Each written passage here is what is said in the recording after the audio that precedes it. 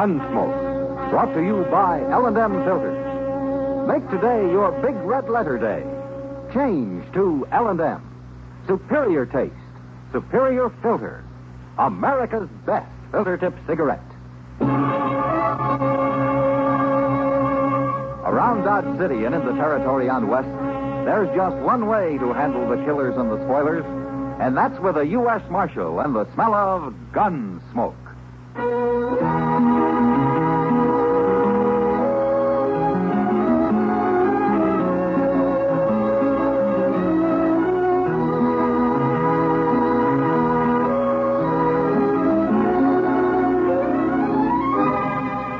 Gunsmoke, starring William Conrad. The transcribed story of the violence that moved west with young America.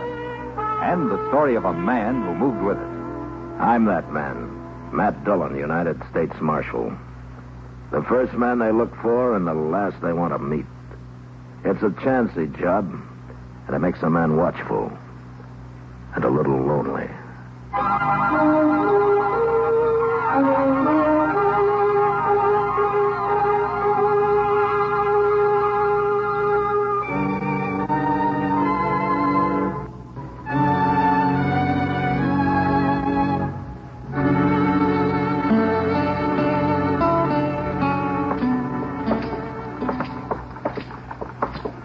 Come on into the office if you got time, Kitty. I better not, Matt. Wait.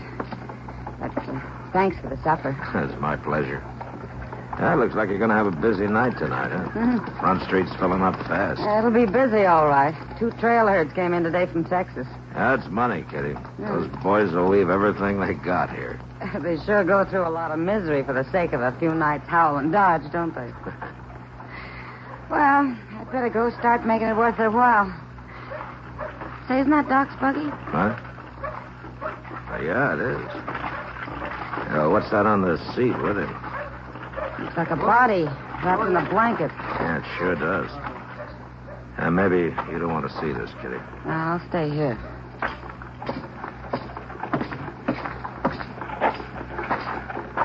Oh, hello, Matt. Who's that, Doc? Well, he must have been a buffalo hunter. I found him on the south bank of the Pawnee near Turkey Bend. He had a camp there, or he did, until somebody came along and shot him. You mean he was alone? There was another camp a few miles downriver, but this man was alone. How did you stop by the other camp? I figured that'd be your job, man. Bringing him in was bad enough. What do you mean? Whoever shot him took his head for a souvenir. What? It's not a very nice killing, is it, man? I'll ride up there tomorrow, Doc.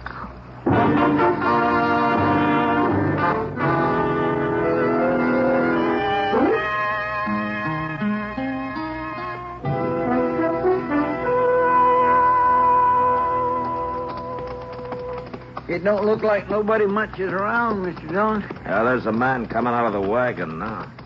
Well, now, there is the one longest, skinniest buffalo hunter I ever seen. He looks like a plucked crow. Well, he isn't very handsome, is he? Well, others must be out hunting, huh? Hello. Where's the rest of your outfit?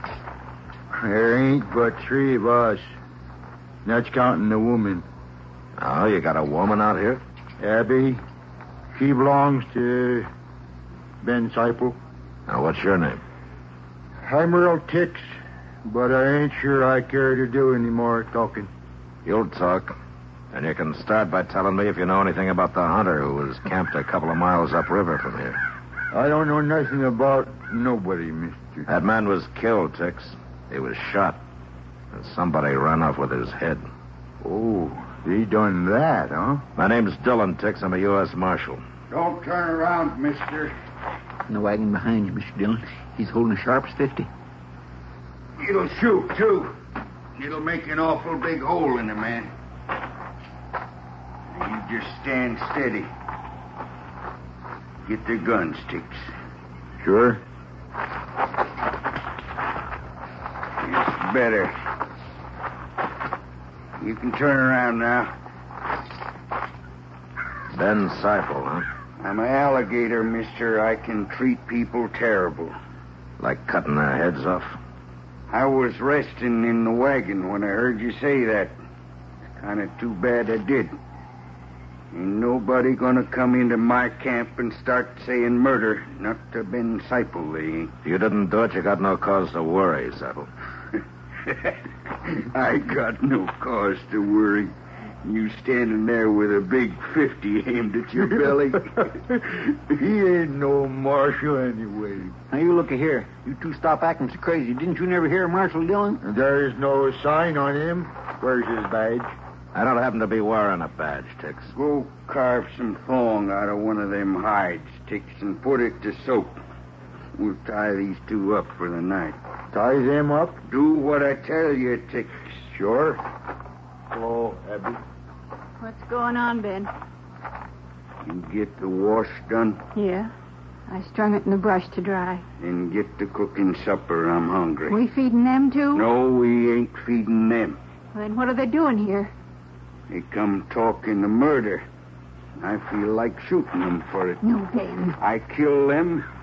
I make you watch, Abby. Ben, someday somebody's going to kill you. They got to. You cook a good supper, Abby. I'm real hungry.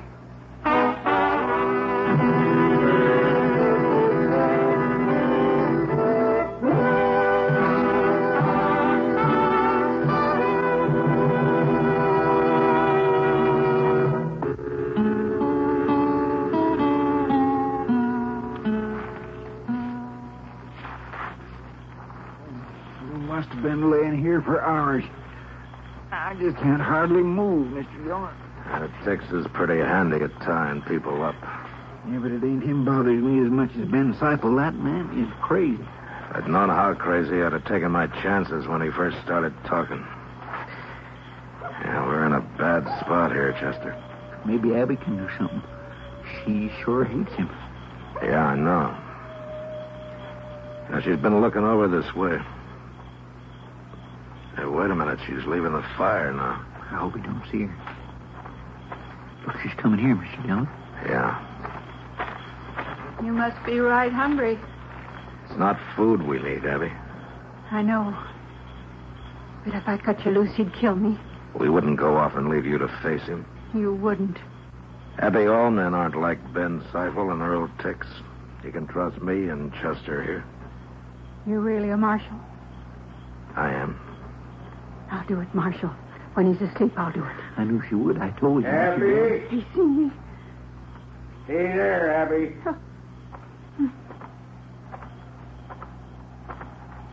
Now, what you been talking about, Abby? You been making plans, maybe? No, I was on my way to the river. I wasn't talking. You wasn't, huh? Well, I think I'll go to the river with you. No. Walk ahead of me, Abby. What kind of a man are you, Siple? You take it out on me if you have to, but not her. I'll take it out on both of you. You dirty dog, Siple. Oh, shut up. Get going, Abby. Mr. Dillon, you hurt? Mr. Dillon? No, I'll be all right, Chester. That man's got a big foot. Kick a man in the face that way? He ought to be hung.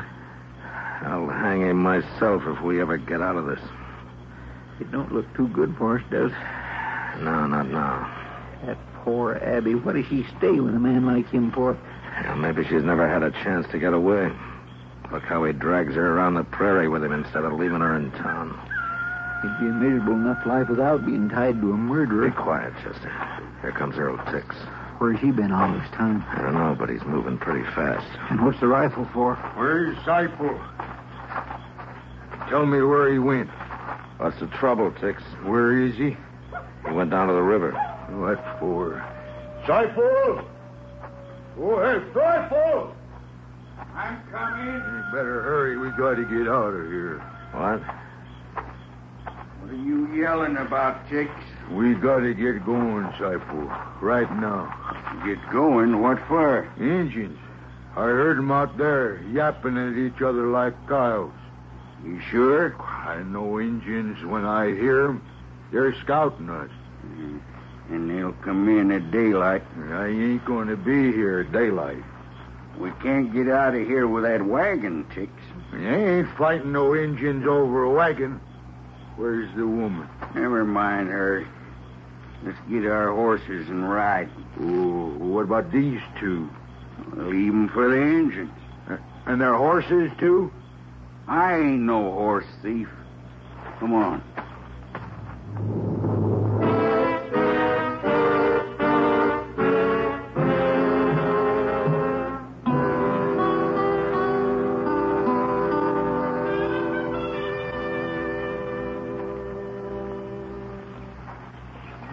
Day is breaking, Mr. Dillon. Yeah. I guess them Indians will be coming soon. Funny how a man gets to thinking things, ain't it? Oh, like what, Chester? Like how I'd like to see one of them circuses before I die. Huh? A circus? Oh, I spend an awful lot of time thinking about that. Wondering what lions and tigers and stuff like that looks like. Quiet. Yeah, I guess Tex was right.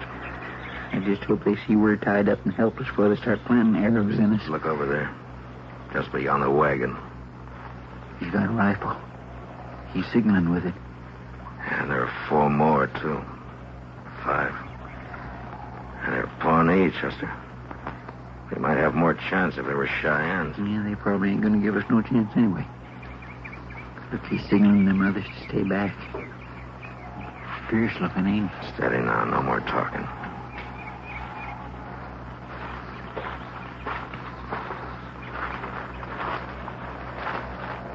No understand. You hunt buffalo? Mr. Dillon. Buffalo hunter gone. Leave us like this. Leave you for Pawnee to kill? Why? We big enemies. You know hunt buffalo. No. We kill buffalo hunter. Pawnee. Teach white man.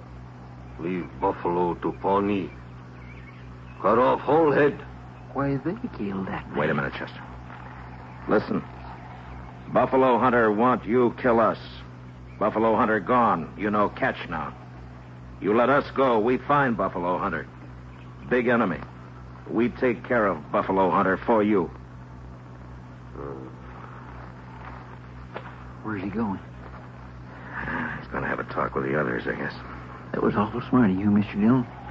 Maybe, if it works. It makes sense. Well, it does to us, Chester. I just hope it will to them. Looks like they've decided. Well, at least it didn't take them long. Oh, here he comes. He's got his knife out.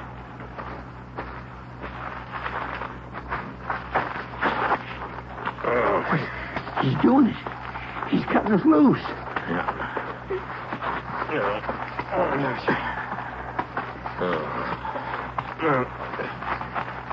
It worked. It worked. What, he cut us loose and never said a word. What difference does it make, Chester? We're free.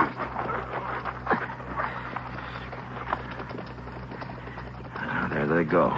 Oh, my, it feels good to stand up, don't it? Yeah, it sure does, Chester. Look, they ain't even taking our horses.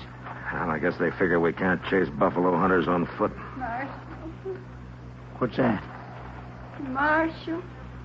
Oh, that's Abby. Yonder she is laying in them weeds. Marshal. Oh, she looks terrible. But at least he didn't kill her. You hurt bad, Abby. He hit me. He hit me something awful. Chester, go hitch our horses to that wagon. Yes, sir. Marshal. That's all right, Abby. We're going to take you to Dodge. And nobody's ever going to hit you again. I promise you that.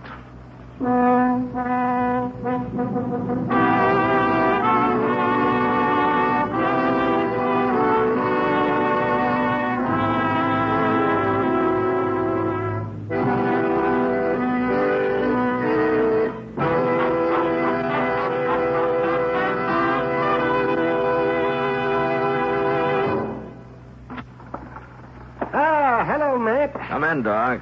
My, hot today, isn't it? Is that what you came to tell me? No, I came to tell you nothing. Oh, except I ran into Kitty down at the depot. She and Abby were watching the Santa Fe come in. Uh-huh. They said they might come by and say hello on their way back. Oh, good. Oh, my, that Abby's looking better every day, isn't she? Well, between you and Kitty, she's been getting some pretty good care now. Yeah, she deserves it. You know, she's already talking about finding a job. I know, Matt. I think she's going to be real happy. Oh, that's Kitty. Matt, hurry. Kitty, what's the matter? It's that man, that Ben Siple. Siples and Doc? Yeah. He came up to Abby and grabbed her by the arm and dragged her off toward his wagon. Huh? Justice saw it, too. He thought he'd better stay nearby while I went for you. Where are they now? Across the street there, by that wagon. Now, you wait here, Kitty. Don't let him hurt her anymore, Matt.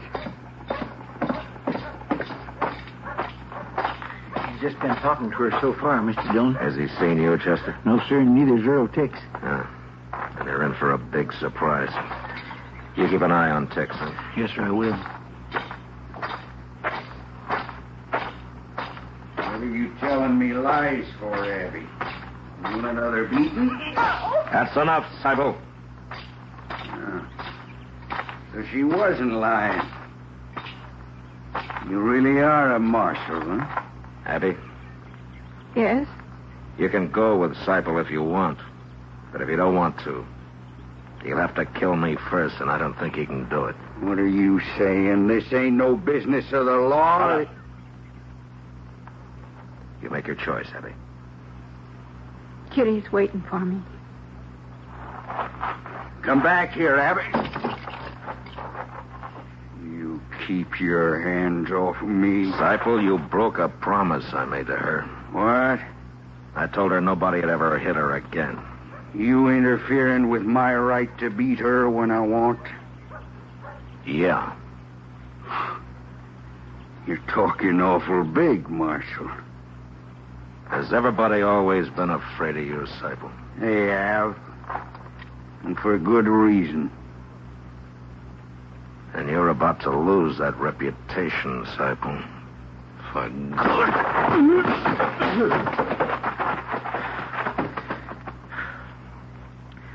Tex, come here. No. Get moving like you tell me. No. You can't beat me, Marshal. It wasn't me done nothing. Chester'll help you throw Siple into the wagon. Then you drive him out of Dodge, and you keep on driving, Tix. Oh, I will. I don't mean for a few days. I mean for weeks. You're through on the prairie, Tix, you and Siple both. So say goodbye to this land. If I see you on it again, you'll rot.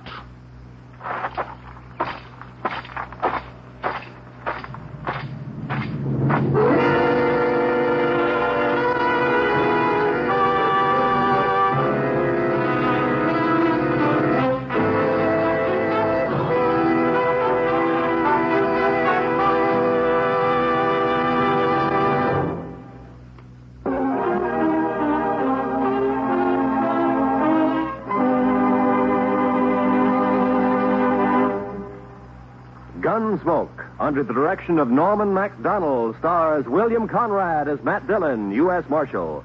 Tonight's story was specially written for Gunsmoke by John Meston, with music composed and conducted by Rex Corey.